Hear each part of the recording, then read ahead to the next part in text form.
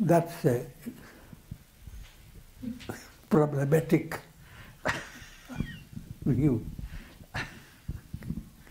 How you understand it, that gives the value to what you are saying.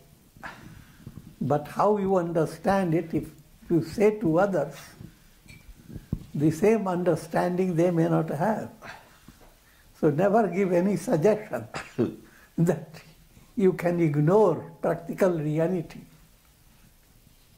And from a practical point of view, already explained, you don't ignore even the slightest detail.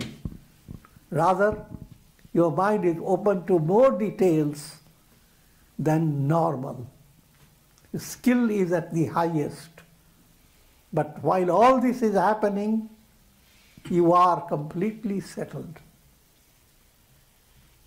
You can always imagine when you are happy and healthy, free of problems of your own.